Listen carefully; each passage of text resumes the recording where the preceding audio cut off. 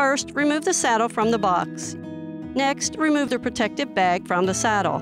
The rubber grips may have moved slightly during processing or shipping, so make sure that they are around the curve of the saddle leg. Place the bottom of the saddle flat against the headstone, then push the front and back legs over the edge of the monument. The legs of the saddle need to be flat against the side of the headstone. Remove the saddle from the headstone and push the legs together until they are touching, then release. This will help the saddle grip the headstone very tightly.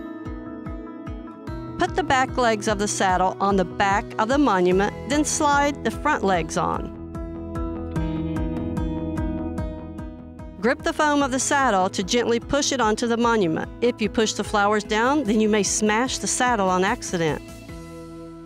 The saddle is now tightly gripped to the monument. We appreciate your order and are honored to help remember your loved one.